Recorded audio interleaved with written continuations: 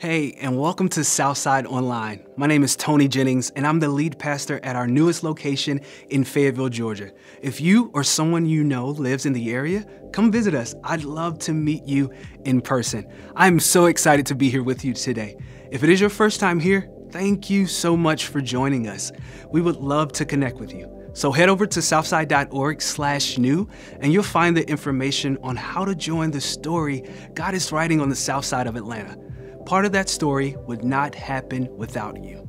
And Southside Church exists to inspire people like you to follow Jesus by engaging in the life and mission of our church. If you want to know more about how to engage, just visit that website. So for today, we hope you hear something that is helpful and practical. I'm looking forward to today's service, and we'll be together for about an hour. Singing is a part of what we do in church because it helps us learn truths about God. Just as you might read a Bible, the lyrics in the song help us remember how much God loves us. And later, we'll hear from one of our teaching pastors, Andy Stanley, as he begins a new series called The Fundamental List. I'm always excited for the start of a new series. So for now, let's sing together. Alexis and Ryan will lead us, and if the songs are new, the words will be on the screen.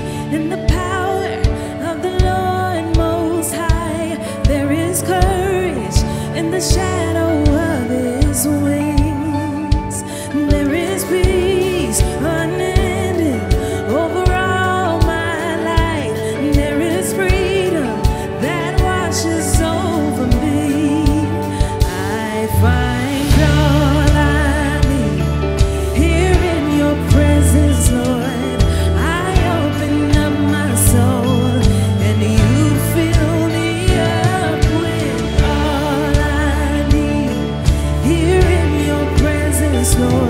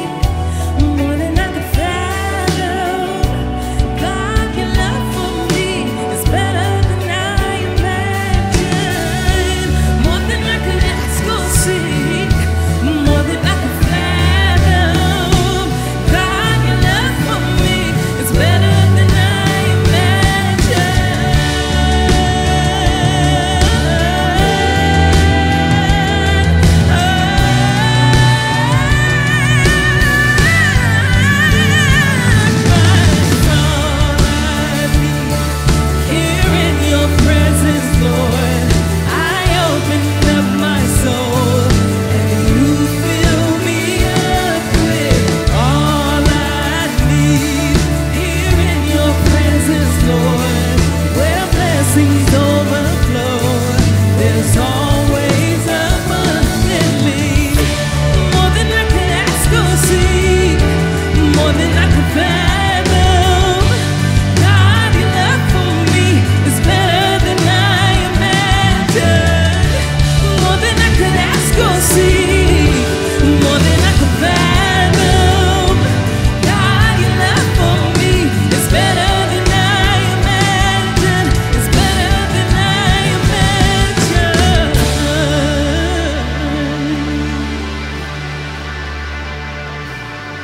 We're going to keep singing this morning, but a God that speaks to us and gives us words of encouragement, promises that we can build our lives upon. This could be the hope.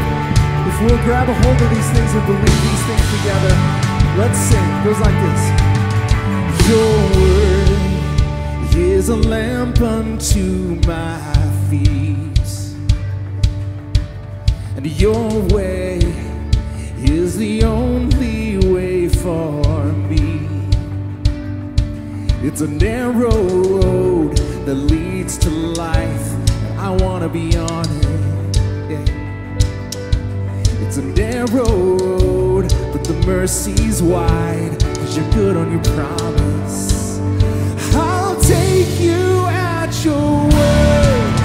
If you said it, I'll believe it. I've seen how good it works.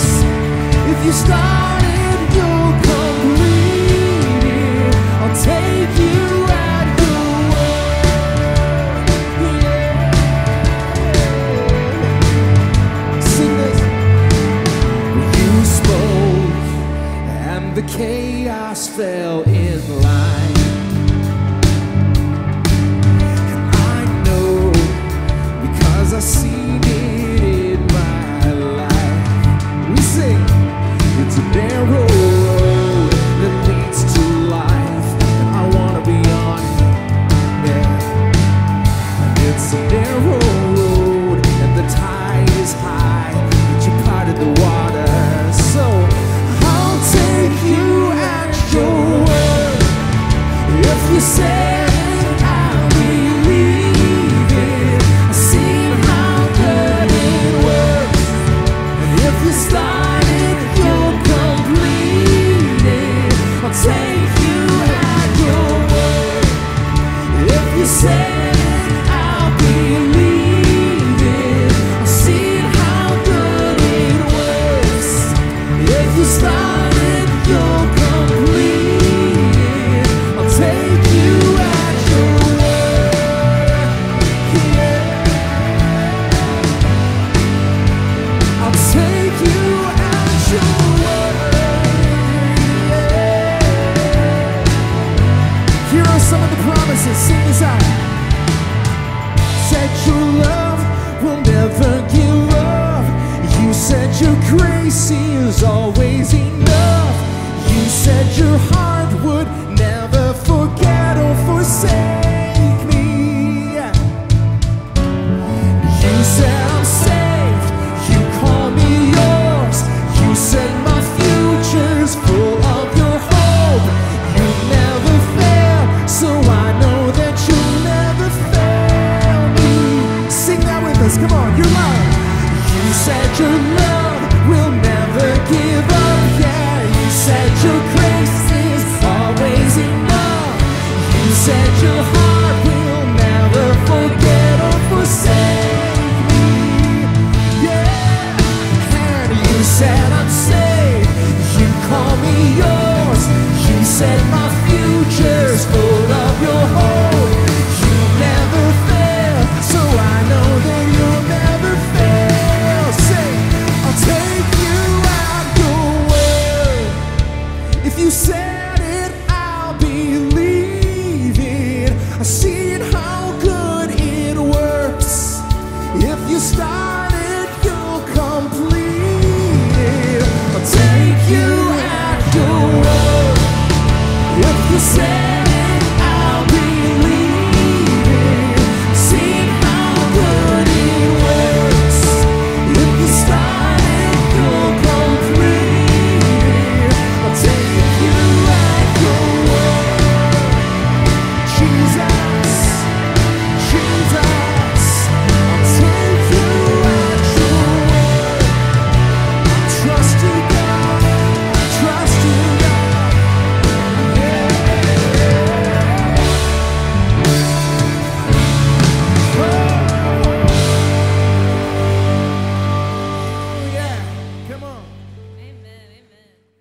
Can you believe it's already May?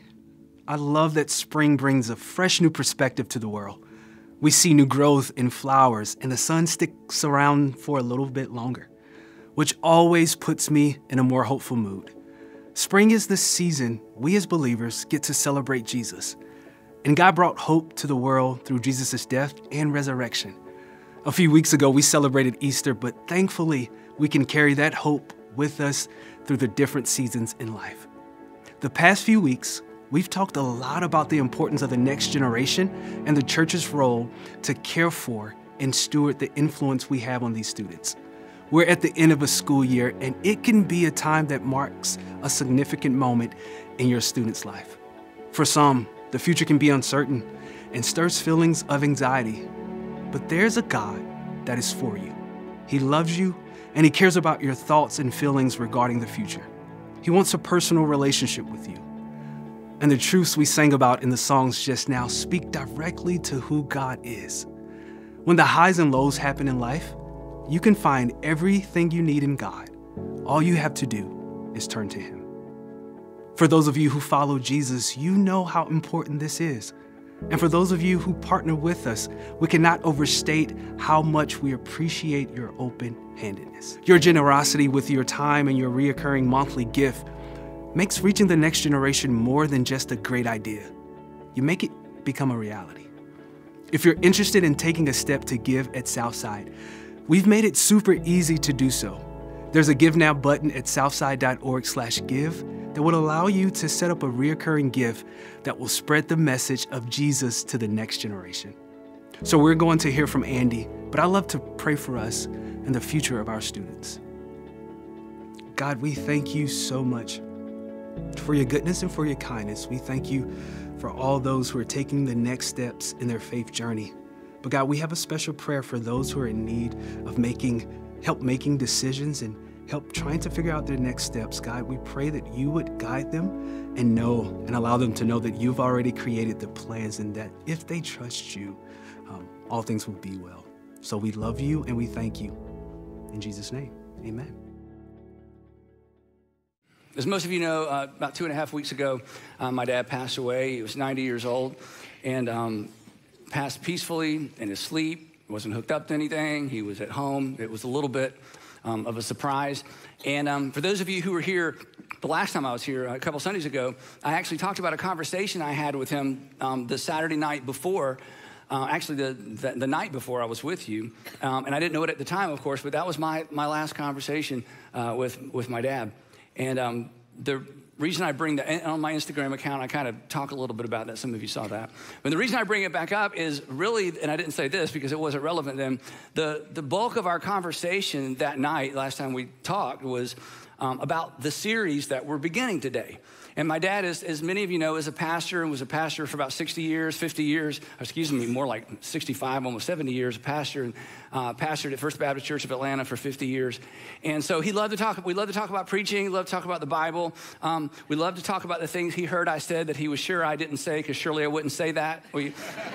Did you really say that? I'm like, well, yeah, but there's more to it. And anyway, so we love this conversation. So as I was sitting with him that last Saturday night, not knowing it's our last conversation, I walked him through this whole series. Here's what I'm going to talk about, and went through the topics. And I said, what would you say about this? And what would you say about that? And it was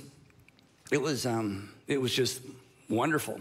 And then he said, because on Sunday mornings he would get up and don't think this is weird. It's not. He would get up on Sunday mornings and watch himself on television, and then he would watch me, and then we would sometimes compare. Anyway,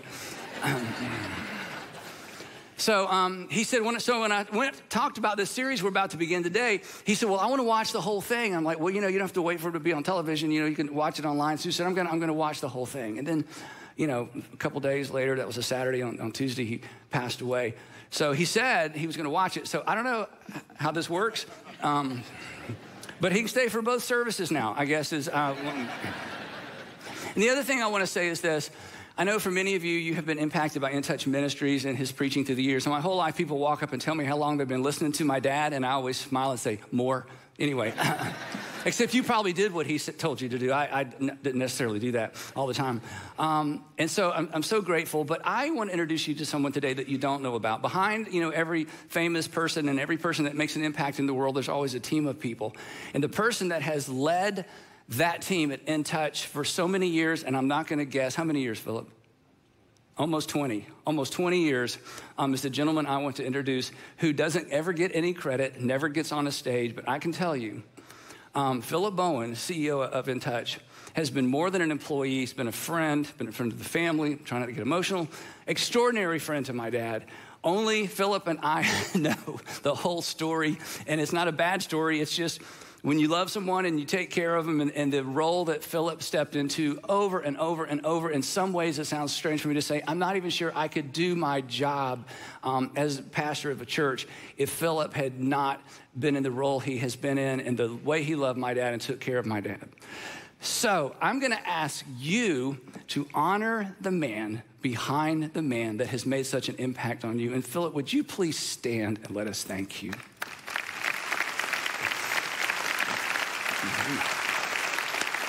Thank you. Thank you, thank you.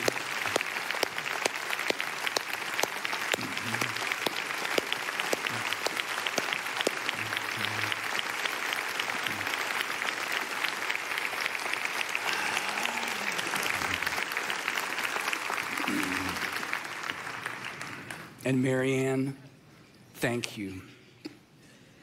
I won't tell any stories, okay?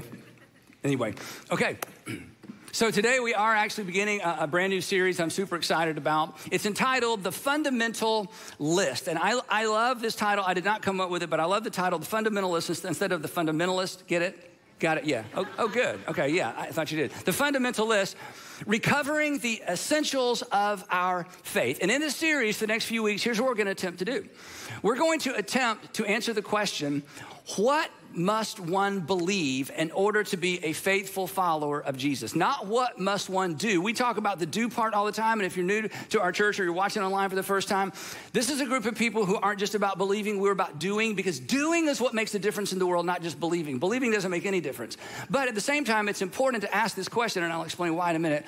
What must a person believe in order to be a faithful follower of Jesus? What's essential? Or to the title of the series, what's fundamental? What's the bare minimum? What's the can't do without, the can't be without? And what makes this so confusing for so many people, and maybe for many of you, and I think at some point in all of our lives, we all kind of bump into this. What makes it so confusing is the Christian faith is like a giant house made up of large living rooms. Just living rooms, okay? And each has a double door leading to the outside world because all of these living rooms are trying to invite people into their version of the Christian faith. But each one comes, and there's these little passageways between all the different rooms because people are constantly changing churches and changing faith traditions. And each one of these, the challenges, and this is just just a few of many, many, many more we could add. But each one of these faith traditions, each version of Christianity, whether it's a denomination or a sub-denomination or independent churches, each one of these comes with their own terms and conditions, right? Their own traditions, their own expectations on how you behave, their expectations in terms of how you worship, their own translations of the Bible in some case, and their own interpretation of their translation of the Bible. And the main thing that all of these have in common, there's really two things they have in common, but the main thing they all have in common is each one of these is absolutely confident that they're right. And everybody else is not right, or half right, or misinformed, or confused, or uninformed, or maybe misled. And the truth is, including our faith tradition, our network of churches, the truth is, all of us are probably wrong about some things, but hopefully we're not wrong about the essential things, the fundamental things, the kind of bottom line things that you have to believe in order to be a faithful follower of Jesus, the essential things. So the question is, what is actually fundamental? What's actually indispensable, necessary, crucial, can't be without, central? We're going to talk about one of those today. And what's absolutely required to believe in order to be a faithful follower of Jesus. But equally as important, in fact, maybe because of what's happening in our culture, even more important is this question. What's not? What's peripheral, right? What's just cultural? That's just the way we do it in our culture. And before long, we think, well, this is essential. What's comfortable? Well, this is how I've always done it. This is how our church has always done it, but it's not necessarily fundamental or essential. What's fashionable? There's this phrase that I really don't like, the modern church movement, and we have been considered one of the leaders in the modern church movement. But the modern church movement and the way that we do church is just kind of fashionable. It's sort of trendy, but if we're not careful, we think, no, this is the way to do church, and if you do it any other way, maybe you're not doing it right. What's traditional? This is how we've always done it. And if you leave this, then maybe somehow you're leaving what's true and leaving the actual faith. And then this last one, what's harmful? And here's why this is so important. And this is why we're going to spend a few weeks talking about it. You're familiar with this phrase, don't throw the baby out with the bathwater. I actually looked this up. I wondered where this came from. This is actually a 16th century German idiom that serves as a warning. And so here's kind of a clunky definition of how this word picture is to serve as a warning. So I'll just read this to you. In your zeal, in other words, this is what it means not to throw the baby out with the bathwater. In your zeal to rid yourself of something unwanted or harmful, and we should all rid ourselves of things that are harmful for sure, right? In your zeal to rid yourself of something unwanted or harmful, don't inadvertently or don't accidentally rid yourself of something valuable and important. That in your zeal, in your passion to rid your life of something unwanted or harmful, be careful that in the process, you don't accidentally rid yourself of something valuable and important. And the reason I wanted to talk about this is currently in our culture, way too many people who grew up in church and grew up with faith and have embraced faith somewhere in the past, way too many are throwing baby Jesus out with the bathwater. And we need to stop that. And I want to help you stop that. But it's understandable as to why you do that and why we have a tendency to do that. So I'm not being critical. And here's why. Because in every generation, and this is hard for us to imagine, because we think it's just our generation. But in every generation, going all the way back to the 2nd century, I mean, Christianity just, is having its first birthdays, and suddenly what we're going to talk about for the next few weeks raises its ugly head. In every generation, new, novel, sometimes toxic, sometimes cruel, sometimes divisive, even dangerous teaching and opinions get woven into certain streams of Christianity. And these new and novel ideas are often elevated to the status of doctrine and dogma. This is what you have to do. In theology, this is what God says. Non-essentials become essential. Non-fundamentals are treated as fundamentals. And if you're in a tradition where this has happened, a church tradition where this has happened, whether it's a denomination or group of churches, Protestant or non-Protestant, whatever it might be, when that begins to happen, when you reject one of these non-essentials that's being treated as an essential, when you walk away from, or when you begin to question what has become dogma that shouldn't be dogma because it's really an add-on, it's something that's been added to. When you begin to question those things, you're considered a non-believer. You're considered a fake Christian. You're considered an unfaithful church person. You're out. And you may be considered out even though what you were considered out over isn't even an essential or a fundamental to the Christian faith. And the reasons we know sometimes that these things aren't essential, and this is where we're going, is when you hold them up against Jesus as we find him in the Gospels. When you hold them up to the life and the teaching and what Jesus modeled, when you hold them up against the behavior of Jesus, as we're going to see, when you hold them up against what Jesus prioritized and what Jesus did not prioritize, it becomes clear to you, clear to us, wait a minute, this is just how you do it. This is just what you expect of your people. But that's not fundamental to Christianity. That's not essential to Christianity. That's some sort of add-on. And sometimes these things, as many of us have experienced, they're not just not modeled by Jesus and not taught by Jesus. They're actually the opposite. Sometimes they're actually un-Christ-like, or worse, they're anti-Christ-like. And the reason they catch on, in fact, you know this. If I were to stop and say, why do you think these things catch on? You know how this works, right? We're adults, you're smart. The reason these things catch on, the reason these little things get threaded into certain facets or certain traditions of Christianity is because these new and novel ideas appeal to some group's self-interest. They confirm and fuel some sort of cognitive bias or some sort of bias. Or they support a cultural movement. Or as we've seen recently, sometimes they support a political agenda. And the thing that makes it so difficult to tease these things out and, ferret these things out is that 100% of the time, the leader or the leaders support these new and novel ideas, these non-essentials, with verses of scripture from the Bible. And they stand up and say, the Bible teaches and God says, and the Bible teaches and God says. And sure enough, if you look at their interpretation of certain scriptures, they have found a way to support these new and novel ideas. And if you don't go along with these new and novel ideas, you are actually going against the scripture. But then you actually open the Gospels, and once again, you follow Jesus through the Gospels, and you realize, wait a minute, my view may conflict with your view, but my view doesn't necessarily conflict with what I see in Jesus. Because oftentimes, and we're going to talk about some of them, oftentimes, and again, I don't think it's necessarily anybody's fault. I don't think there's some sort of plot. I think it's just human nature. I gravitate toward the places where I'm accepted the most, and I gravitate toward the ideas that serve my purposes most. And if somebody can put chapter and verse on an idea that I'm already attracted to, well, my tendency is to be in.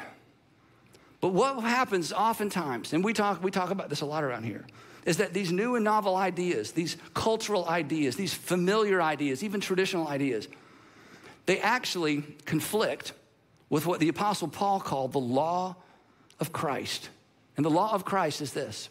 It was his final command, his one command that superseded all the other commands. If you're going to follow me, he said, you love other people the way that I loved you, and you love your enemy. If somebody considers you their enemy, you do not have to return the favor. In fact, if you're going to follow me, Jesus says, you don't return the favor. And sometimes these new and novel and trendy ideas, again, held up against the teaching and what Jesus modeled, they just begin to fall short. But if we're not careful, we will treat them as essentials and fundamentals until they no longer work for us. Sometimes these ideas justify and encourage a tone and a posture and an approach to life that is anything but Christ-like. And when this happens, and for some of you, this is your story, when this happens in a church tradition or a specific church or denomination or a network of churches, and all of a sudden you begin to feel a little bit uncomfortable, I'm not really sure about that, I'm not really sure about that, I'm not really sure that's what Jesus would do, I'm not sure that's how Jesus would behave. Mature, and you're mature, and honest people, they feel at times they have no choice but to leave the church. And then here's the catch. If the church they choose to leave, which represents a version of Christianity, if that version of Christianity is the only version they know, they feel like they have no choice but to leave Christianity entirely. In their zeal to separate themselves from something unhealthy or harmful, they separate themselves from something valuable and important. And maybe that's your story. Here's a story I've heard so many times, I can't even remember how many times I've heard the story that goes like this. My father won't have anything to do with church, and I'm not sure why. Well, what happened? Well, he won't exactly tell us, but something happened back there. He had some bad church experience. He won't have anything to do with organized religion. And we've said, Dad, look, hey, there's different kinds of churches. He's like, nope, never going to step foot inside a church again. Something happened. And he had to distance himself from something harmful, something unwanted. But in doing so, maybe he walked away from something valuable and important. Or maybe it was your mom. Because your mom went to your priest or your mom went to your pastor and said that your stepfather was abusive. And the priest or the pastor said, well, you have to go home and you have to submit. And this is what the Bible says and this is what God wants you to do. And it almost killed her. And she'll never have anything to do with organized religion again. And neither will you. And who could blame you? And now you wonder, is Christianity or does Christianity have anything? Does Christianity offer anything valuable and important? And if that's you, I got to tell you, I've been doing this a long time. I understand. I understand why you threw baby Jesus out with the bathwater, because your church tradition and the theology you were handed and your church experience made it impossible for you to distinguish between the two. And that happens all the time. But A lot of people don't leave the faith. They just leave church, right? They deconstruct. They deconstruct their faith. And this may be you as well. And again, this isn't necessarily a bad thing. You stepped away from organized religion to rethink your faith because you still believe. You still believe in God and you still hold Jesus in high esteem. In fact, you haven't really changed what you believe about God and Jesus. It's just the whole organized religion and the church tradition, it just didn't seem to line up. And now you're kind of in no man's land a little bit. You had to step away from organized religion and kind of catch your breath to figure out what is fundamental and what's not, what is essential and what's not.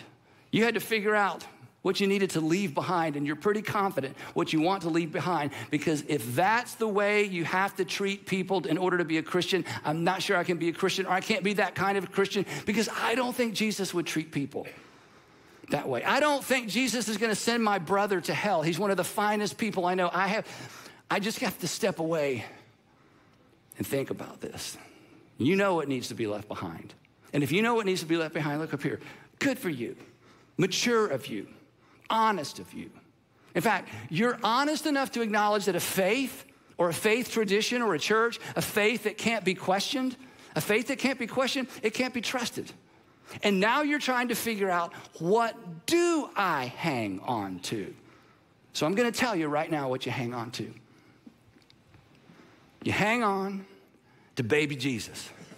Let's close in prayer. No, that's right. You got it. In fact, I kind of wanted to put hang on to baby Jesus, baby. I think somebody should write a song about that. You hang on to baby Jesus. Even if you feel like you're having to let go of everything else, don't you let go of baby Jesus when you're throwing out the church and the church tradition bathwater. Now, here's what makes this really difficult. And this is something that we're really trying to do a good job of when it comes to our high school ministry and our high school seniors in particular. Traditionally, the church hasn't left space for people's faith to grow up, or the church hasn't created space for people to question their faith. In fact, most church traditions often mitigate against allowing people's faith to grow up. We don't allow space, we don't provide space, because every church tradition has a box. This is our box, and it's the God box, and God's in our box, and this is how God operates. And if you don't think God operates the way we think God operates, then you're not a God person. You have to go somewhere else. And everybody has their box. But at some point along the way, all of us have questions, and all of us should ask those questions, because a faith tradition or a faith that can't be questioned can't be trusted. But sometimes it's difficult within a faith tradition to create the space for people to ask those necessary questions without feeling like they have to leave or step away in order to ask the questions for fear of how they'll be treated or fear of how they'll be chastised.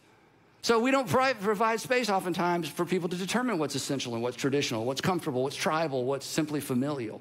Karen Armstrong, I've read about 6 or 7 Karen Armstrong books. She had a terrible church experience when she was a young lady, young girl, and consequently sort of stepped away from organized religion forever, but wrote a lot about religion, all kind of world religions, and she's brilliant. And I was reading one of her books, and I ran across this quote. I've shared it with you before years ago. She says this, she says, "We all learned about God about the same time we were told about Santa Claus," right? We all learned about God about the same time most of us learn about Santa Claus, when we're children. Then she says this, "But while our understanding of the Santa Claus phenomenon evolved and matured, our theology remained somewhat infantile. And that is the church's fault. Because if we don't create space for people's faith to grow up, eventually, as I'm going to illustrate in a minute, their people's faith gets cul-de-sac. Here's my observation. A faith that is not allowed to grow up will be deconstructed intentionally or eventually. That a faith that is not allowed to grow up and take into consideration the entire world, not just the church tradition world, will eventually be deconstructed. Either intentionally, a person decides to step out and begin asking those questions, or eventually, because a Sunday school faith, an infantile faith, cannot hold up under the rigors of adulthood in the real world. Either we do it or life does it for us. Faith that doesn't grow up can't stand up to the rigors of life in a broken world, because life is too hard on that kind of faith. Life is too hard on simplistic, unquestioned, unexamined faith. Faith that goes unexamined and unquestioned. Again, it gets cul-de-sac. Here's what I mean by that. So, you go to a church and it's like, God parted the Red Sea and all the good guys went through and then the sea closed up and killed all the bad guys. And you listen to that and you're thinking, wait a minute, I feel like the sea is closed up on me and all the good guys are winning. And every time I ask a question about it, people look at me like there's something wrong with my faith. I feel like I'm the one who's drowning. My life narrative doesn't fit with the biblical narrative as the biblical narrative has been explained and presented to me. Hey, I was told that I'm David and all my circumstances and all my fears and all my physical issues and my relational issues are Goliath. And if I just have enough faith and I just face down my Goliath, God is going to give me victory like he gave David. And I'm telling you, Goliath is winning and David is losing, and I don't know what to do. This isn't working for me. And if that's you, I have some great news. Follow Jesus through the Gospels. And he interacted and interfaced with people like you constantly. In fact, he went out of his way to talk to the people for whom the religious system and the promises they had been made weren't working out for them. So if you find yourselves at odds with, I still believe, but the tradition I was raised in, the church culture I was raised in, I'm not sure it lines up with reality. That's okay. There's nothing wrong with you. You're mature. You're asking good questions. You may have stepped out and stepped back, but the good news is you're still, in some ways, leaning in. So, in this series, we're going to do our best. I'm going to do my best to strip Christianity back to the sticks, all the way back down to the foundation, and ask the question that I mentioned at the beginning of the message. What must one believe to be a faithful follower of Jesus? What is essential and what's not? Or to put it a different way, what's baby and what's bathwater? So let's get started. We're going to jump into the first one today in our remaining few minutes. Now you got to use your imagination, okay? We're going back in time to the year 30, AD 30. AD 30, there's no church. There's no the Bible. There's no hymns. There's no choir. There's no Christian theology. There's no systematic theology. There's just the law and the prophets. There's Torah. There's the temple, there's the priesthood, there's Roman occupation, and there's this unusual rabbi from Nazareth who is drawing enormous crowds everywhere he goes. He tells sometimes helpful and sometimes confusing stories. He seems to be just confronting the status quo and calling out the corruption in the temple and the corruption in the entire religious system. And some people love him and some people hate him and some people are just confused by him. And about 2.5 years into Jesus' ministry, we find him and his 12 disciples about 25 miles north of the Sea of Galilee in a region called Caesarea Philippi. It's a region with two names. It was named this way because Herod the Great named it after his son Philip. Philip got control, and then Philip renamed it for Caesar, Tiberius Caesar, so thus it has two names. It's the region with two first names. And maybe that's what sparked the conversation that takes place as far away from the big city of Jerusalem as they could possibly get. If you grew up in church or if you've been around here, you've heard this before. I want you to, if you could, just sort of isolate this story for a minute and sit in it with us, because we're about to discover the first and maybe the most important fundamental of the Christian faith. Here's what happens. When Jesus came to the region of Caesarea Philippi, he asked his disciples, so Caesarea Philippi, complicated history, we've sort of talked about all that maybe, but let's talk about me. Who do people say the Son of Man is? And he gives himself this title. This is a title you find in the book of Daniel. In the book of Daniel, Daniel talks about this Son of Man to whom God is going to give the authority to judge all the nations of the earth. Big responsibility. And Jesus gives himself this title, Son of Man, either extraordinarily arrogant or perhaps true. So he says, on the street, what's the word on the street about me? A question you should probably not ask your friends, okay? But anyway, what's the word on the street? And getting the answer to this question right is a big deal. Getting the question to this answer right is fundamental. It's an essential. Otherwise, Jesus wouldn't have asked it. Our version of the question is this: who's Jesus? Or who do you think Jesus is? And they replied, here's how they replied. They said, well, here's what people are saying. Some say John the Baptist, who had been recently beheaded. In fact, that's one of the reasons they're up there. And others say Elijah, who died a long time ago, Jeremiah, who died a long time ago, or one of the other dead prophets. In other words, people think you're either reincarnated, some prophet, or maybe you've come in the spirit of some prophet who died a long time ago. Jesus is like, all right. They walk along. But what about you guys? Remember this part? But what about you, he said. Who do you say I am? You've been with me about 2.5 years. Who do you think I am? Now, this was important to Jesus or he wouldn't have asked. This is important to our faith. It's the question we have to ask. Simon Peter answered, because he always answered first, right? Read the Gospels. Simon Peter answered, you are the Messiah, the Son of the living God. And Jesus replied, don't get carried away, Peter. Seriously, who do you guys think that I am? That was kind of a Bible quiz. Those of you who laughed knew it's not in there. The rest of you are like, wow, yeah. Okay, anyway, which was a terrible thing for me to do to you. Anyway, so that's not what he says. So here's the point.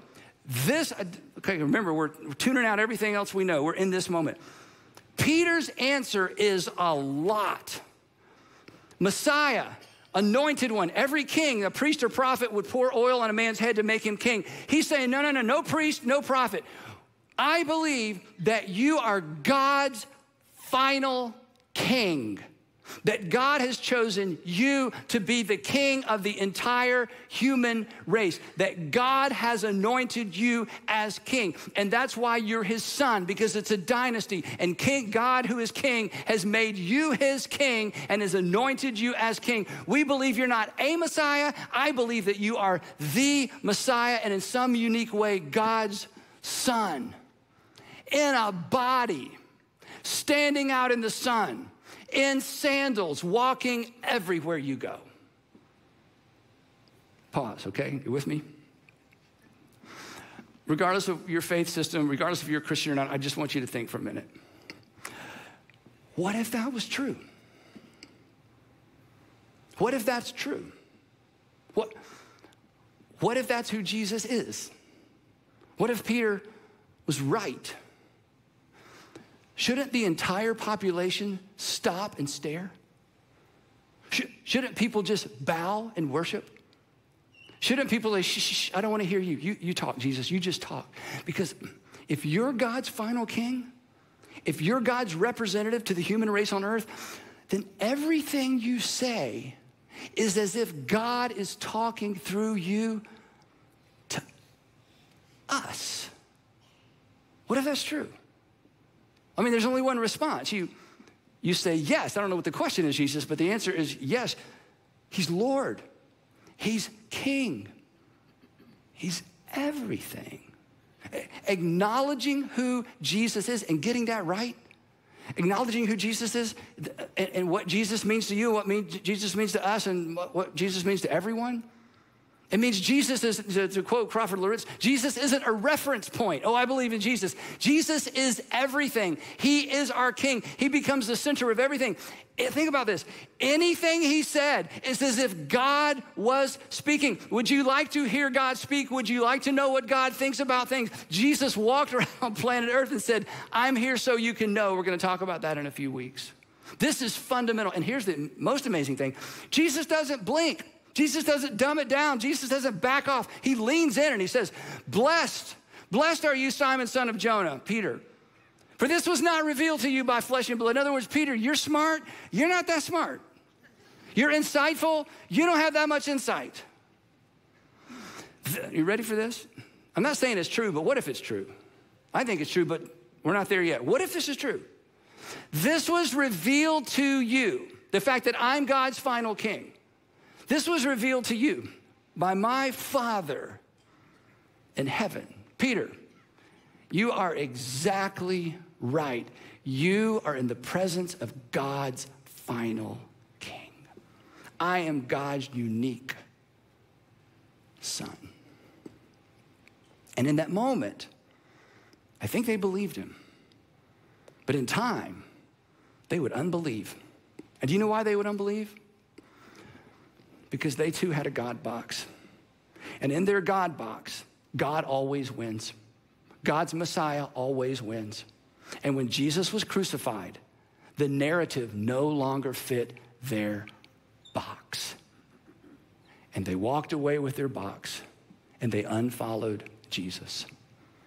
And yet these are the men that brought us the message, because when Jesus rose from the dead, they realized our box was too small. Our box was misinformed. Our box was ancient. Our box was traditional. We had no idea what God is up to. But when Jesus rose from the dead, all of that changed, and they refollowed and they changed the world. And that's why we're here today. Now, here's a fun fact. This declaration, this is why we're talking about it first, that you're the Messiah, the Son of the living God. You ready for this?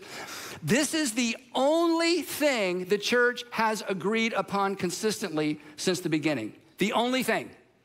Not the way we baptize, do communion, sing, traditions, confess, everything. It is a free-for-all out there in terms of everything else. This is the only thing that the church has agreed upon since the beginning. It is fundamental. It is essential. And this one statement, the identity of Jesus, organizes and prioritizes everything else. It's why every single morning I wake up and get my Bible out and I read something that Jesus said or something that people who knew Jesus said about him. Because what a privilege. I mean, where else should I go? What else is there? What's more important than that? What's more significant than that? To hear the voice of God from God's final King. So, first, on our fundamental list, because we're actually going to make a literal list. Number one, here it is that Jesus is God's Son and our King. That Jesus is God's Son and our King. If you're going to follow, if you're going to be a faithful follower of Jesus, you have to start here. That Jesus, look up here, that Jesus is who he claimed he was. And they believed it in the moment. They unbelieved it later, because there's no way Messiah can die. And when he rose from the dead, they said, yes, we were right the first time. He's God's final King. And if that's true, and I don't want to jump into application because this is all about believe, not do, but I just want to throw this out. If that's who Jesus is, then what else can we do but submit? What else can we do but worship? What else can we do but say yes? Who are we to question? Because if God sent his Son into this world because he loved the world, and because God loved you, and because he sent his Son into this world to pay the sin debt that you could not pay, and you know that God is for you, and Jesus is God's King, what else do we do but bow down and worship, surrender, and to use the Jesus word, to follow? So it's imperative that we submit to that, because everything flows from that. In fact, if you're clear about that, you're pretty much good to go. Because as we're going to discover, everything else flows from that. In fact, if you get this right, everything else is just detail. But it's important detail. And we're going to look at many of those details next time in part 2 of our series, The Fundamental List, Recovering the Essentials of Our Faith. Don't miss a single episode. Heavenly Father, it's so simple. We're the ones that complicate it. It's so clear. Why do we add to it? To give us eyes to see and ears to hear, and give us the courage to just say yes and to follow. And Father, for the man or woman who's like, oh my goodness, who sent you the email? You just told my story. I pray they'd have the courage to lean back in, or to lean back in for the first time in a long time.